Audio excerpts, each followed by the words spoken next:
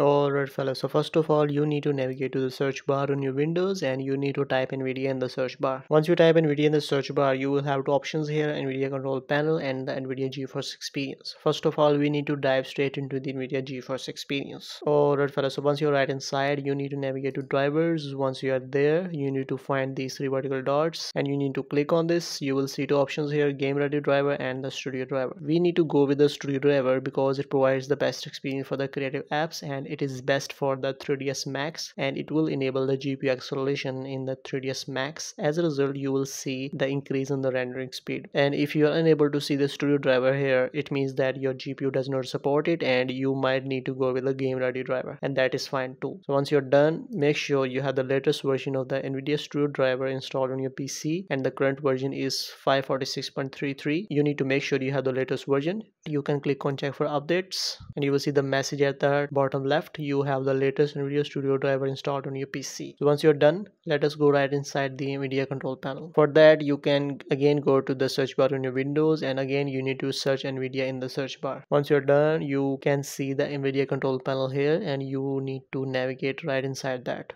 Alright fellas, so once you're right inside, you need to first of all go to the adjust image settings with the preview that is located at the left side of the screen in the top, and you will see this pop up here and you need to click on use the advanced 3D image settings, and once you're done you need to click on apply at the bottom right corner of the screen. Once you're done, let us go right inside the configure surround PhysX, and in the processor you need to select the NVIDIA GeForce GTX 1660 Ti. This is your GPU. This might be different in your case, but you need to select your GPU here. Do not go with the CPU or the auto select. This setting is important if you're gonna play games on your PC along with the video editing. This is the perfect setting that you can apply. And we need the processor of the GPU to be used, not auto select and the CPU. So that's why we are gonna go with the GPU. So once you're done, let us go right inside the manage 3D settings.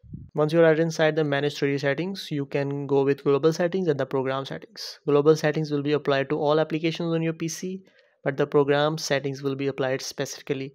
So it is recommended to apply the program settings. Once you are right inside the program settings, you need to click on this checkbox, show only programs found on this computer. This is very important. And once you do so, you need to click on this drop down. And from this drop down, you need to find the 3ds Max software.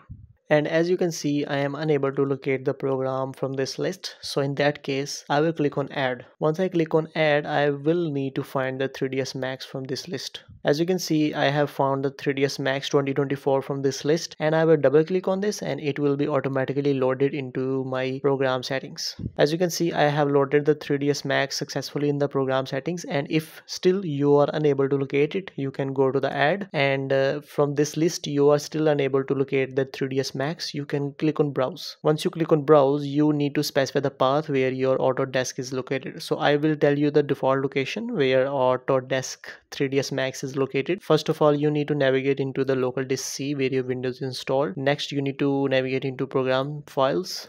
Then you need to navigate to Autodesk, and these are all the softwares that is installed on my PC, and we need to go right inside the 3ds Max 2024. Once you are right inside that folder, you need to find the application file.exe file. This is the application type of the file is application, and this is the exe file. I will double click on this and it will be loaded into the program settings. Let's apply the best NVIDIA control panel settings for the 3ds Max. For the image scaling, you need to go with on and keep the sharpen at 50% and click on OK.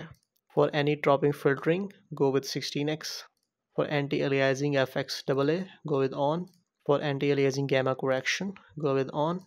For anti-aliasing mode, you need to go with enhance the application settings.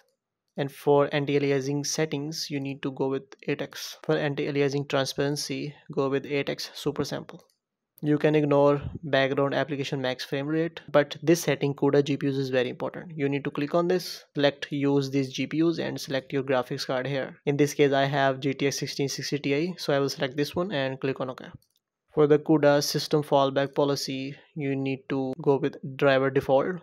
For low latency mode, you can ignore that. For the max frame rate, you can also ignore that. For monitor technology, you can also ignore that. For multi-frame sampled AAMFAA, you need to go with on. For the OpenGL GDI compatibility, this is very important. You need to go with prefer performance. For OpenGL rendering GPU, this is also with a very important setting that you need to consider, and you need to select your graphics card here.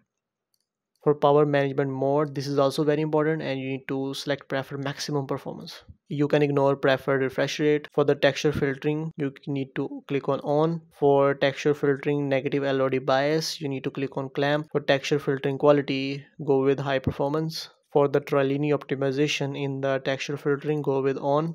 For threaded optimization, make sure it is on. You can ignore the triple buffering. You can also ignore the vertical sync. You can also ignore the virtual reality pre-rendered frames. In the Vulkan OpenGL preset method, you need to click on prefer layered on DXGA swap chain. And once you're done, navigate to the right bottom of the screen and click on apply. Now your 3ds Max is successfully optimized, and let us go right inside the 3ds Max software and apply the GPU acceleration settings. Alright fellas, so as you can see, I'm right inside the AutoCAD 3ds Max software, and once you're right inside, you need to find this option rendering in the top navigation, and once you do so, you need to navigate to render setup. Now you need to understand these settings very carefully. First of all, the target should be production rendering mode, and in the renderer do not select anything else or null.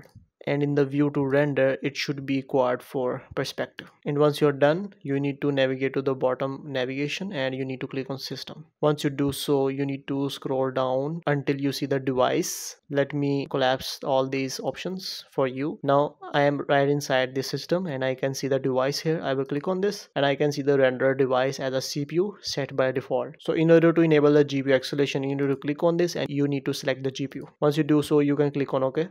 And now whenever you render in the AutoCAD 3ds Max, the GPU will be used instead of the CPU and it will be much faster. And for the fallbacks, you can go with the error. And also you can go with the CPU if anything happens, and if your GPU is unable to render anything, you can go with the CPU in that case. That's fine. And next, you need to make the GPU names as a static, and the min memory in MBs should be 518. That's fine, do not mess with these settings. And this is very important. You can click on manual device selection, and it is important if you have more than one GPUs in your PC. And right now I will select this one, NVIDIA GeForce GTX 1660 Ti, and I will check this box and it will enable the GPU acceleration in my AutoCAD 3ds Max. And for the GPU settings, max texture resolution, you need to go with 0, that is unlimited. And once you are done, you need to close this pop-up and you need to restart your AutoCAD 3ds Max. And now you can create scenes and animations and buildings and environments in your AutoCAD 3ds Max, and it will use your GPU while you're rendering in 3ds Max. And that's it. I hope you like this video. If you have any questions, you can comment down below. I will try my best to respond to you as soon as possible. Thank you so much for watching this video. Have a nice day.